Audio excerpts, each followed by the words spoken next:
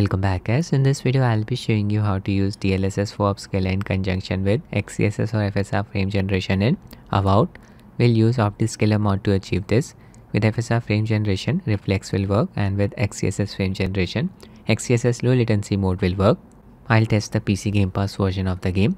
FSR frame generation in this game causes a character's shadow to flicker during fast visual motion. It also produces some ghosting around the left edge of the display when our character is close to it.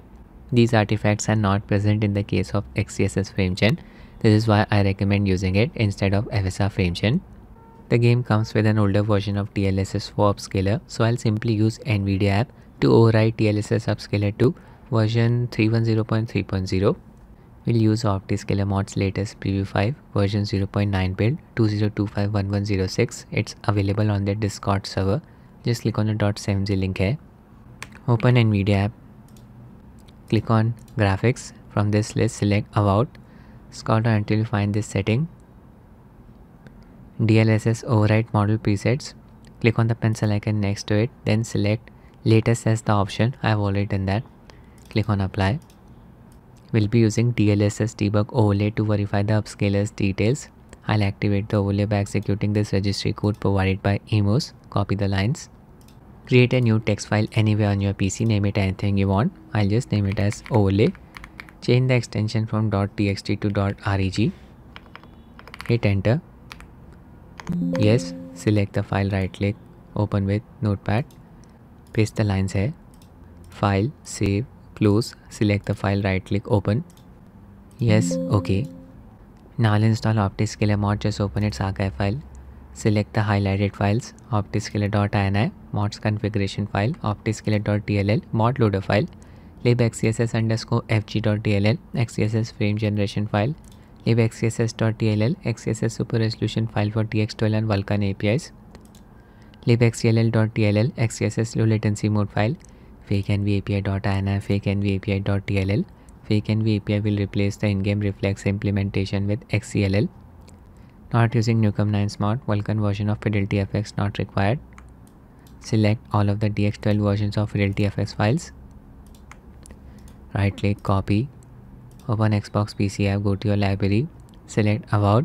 Click on the three dots here, click on Manage. Click on Files. Click on Browse.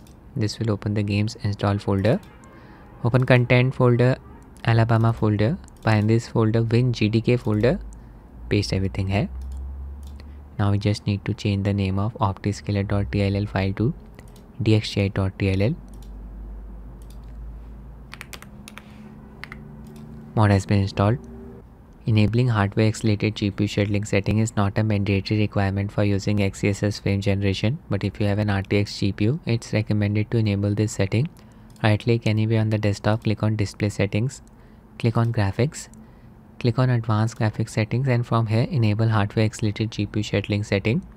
My monitor supports variable refresh rate, enable the setting as well. Now I'll enable VSYNC from Nvidia control panel.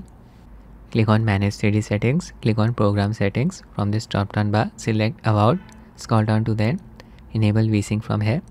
My monitor is G-Sync compatible. I'll enable the corresponding settings for it. Click on Setup G-Sync and enable the following settings. Enable G-Sync, G-Sync compatible, enable for full screen mode, and enable settings for the selected display model. I'll also enable G-Sync compatible indicator.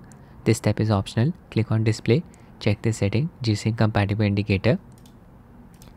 We'll be using RTSS and Afterburner to show you the performance stats. Just open RTSS, click on setup, scroll down to the end. Make sure enable frame rate limiter and inject Nvidia reflex latency marker settings are disabled. Use Microsoft D2's API hooking setting enabled. Now RTSS should not conflict with Optiscaler mod. Launch the game. In-game settings, display mode set to windowed full screen, required for using XeFG, resolution full HD, no FPS cap applied, motion blur disabled, VSYNC ray tracing off, upscaler DLSS using its quality preset, reflex on, post-processing settings set to low, rest of the settings set to medium. Once the game loads up, just press insert keyboard key to open Optiscaler menu. There it is. Upscaler, DLSS selected, version 310.3.0. Here it's mentioned that presets are overridden externally. This is due to Nvidia App. Input in-game DLSS upscaler, TXJ spoofing off. Auto exposure setting is on. Frame generation disable for the time being. I'll enable Optiscaler's performance overlay. Expand FPS overlay section. Check the setting FPS overlay enable full plus graph. Scale 1.3. DLSS debug overlay can be seen in the bottom left corner. DLSS auto exposure setting is on. Render preset use this K. Yeah, this is the transformer model of DLSS 4. Base resolution 720p upscale to full HD. Save and close. Yeah, there is a character. It's an action role-playing game. We can play it in either first person or third person mode. Accompanied by Kai, AI control companion. I prefer playing the game in first person mode for a more immersive experience. Character's hair is looking a bit pixelated, not impressed by the image quality. Switch to first person mode. Here you go. Need to take out these creatures. Just cast my fire spell. One of this creature dodged. Still got burned. Kai will be helping us during combat. Okay, someone is healing these creatures. That guy. Need to take him out first. FPS stays close to 60, but I am observing some micro stuttering. This game uses Unreal Engine 5, so I am not surprised. Stuttering is synonymous with Unreal Engine 5. Go hand in hand. Last guy. Okay, now I'll enable FSR frame generation. Should help in improving frame pacing. Use open Optiscaler mod. Click on the drop down bar next to FG source. Select DLSSG via Streamline as the option. The game officially supports DLSS frame generation and Streamline version 2.7. So this option should work fine. We won't be required to deal with hotfix. Click on the drop down bar next to FG output and select FSR FG as the option. Nvidia Reflex will also work. Save and close. We need to restart the game. After restarting the game, you need to enable the in-game DLSS frame generation setting. Once the game loads up, just open Optiscaler menu and check the setting active under frame generation FSR FG. This will enable FSR frame gen. I'll also enable allow async setting. Should rejected UI, enable the setting. It will highlight game's HUD elements pink in color. They won't exhibit any flickering. With FSR frame gen enabled, you can also check FSR frame gen debug view. Displays are working properly for all of the images. Game's HUD elements are not visible in the bottom middle image. They won't exhibit any flickering with FSR frame gen enabled. DLSS debug overlay is visible in the bottom middle image. Just disable it after verifying the upscaler's details. Color palette is exactly the same for the bottom middle and bottom right images. Smoothing effect of FSR will work properly. Disable debug view. Just observe a character's shadow. It looks a bit blurry during fast visual motion with FSR frame generation enabled. This can be very distracting. Now I'll jump into combat. FPS here is close to 100. That's really good to see. Animation quality is looking much smoother than before.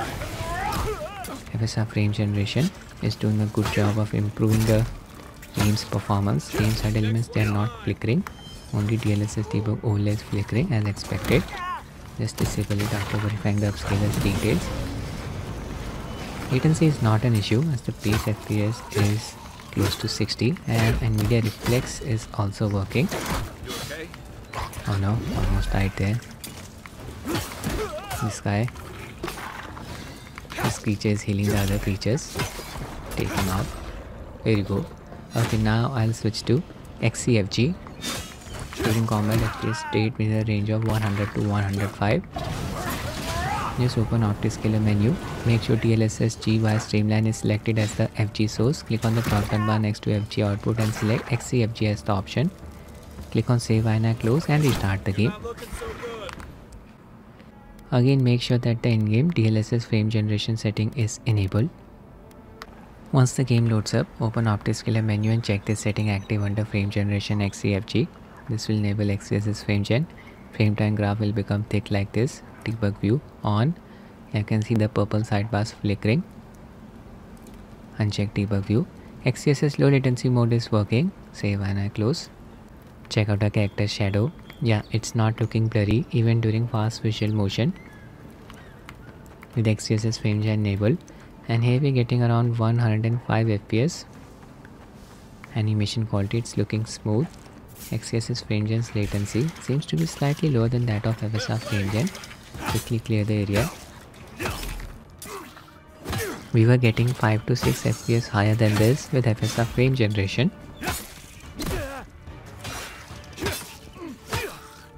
So XeSS FrameGen is slightly heavier than FSR FrameGen in this game. Just use my fire spell. Creature got fried. You can use either frame generation technique in this game. It's up to you. Take out this guy. Healing the other creature. Oh my god, my character went flying. Use my other spell. Froze them. I need help. Try this creature. Yeah, 90 FPS here.